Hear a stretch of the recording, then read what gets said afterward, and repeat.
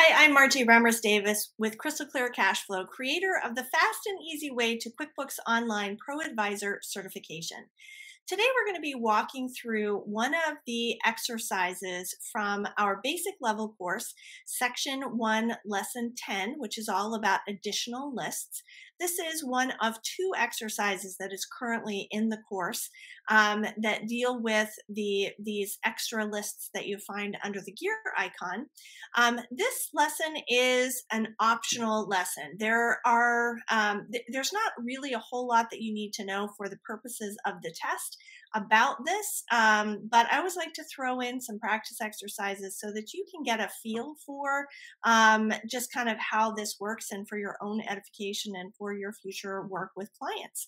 So our exercise for today is creating payment terms. Now, payment terms are used whenever a customer has an amount of time before they have to pay. Okay, so a net 30 means that you have 30 days until you have to pay that invoice. And the terms go both ways. So it is the terms that you give your clients or that your client gives their customers.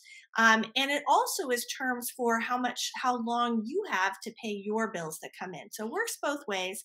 Let's take a look at today's scenario. So Craig has decided to allow some of his customers to pay his invoices within 45 days. How would you add this to the list of available terms when creating invoices? All right, so let's take a look at how we do this. First of all, we're going to log into the sample company, which I have done right here. This would be a good time to stop and tell you that if you would like a copy of this exercise, or you would like to find out more about our courses, or if you need to find out how to log into the sample company and get your free QBO account, then all that information is down below in the links. All right, so here we are. We have logged into the sample company. The next thing that we need to do is we need to click on that gear icon. And from the gear icon, we're going to select we're going to select all lists. Okay, and this is the list of all of the different, this is a list of lists, right? This is all the lists that are available in QuickBooks Online. And what we're going to be dealing with in this practice exercise are the terms. So here we're going to go to terms. And then from the terms screen, we're going to click the new button. Okay.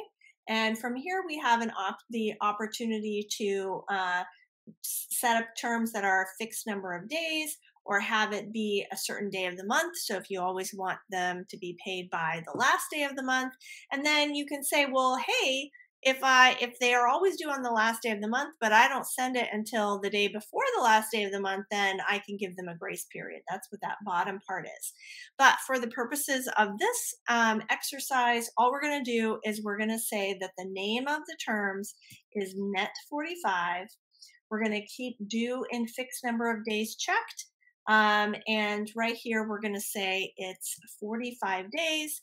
And then all we have to do is save it.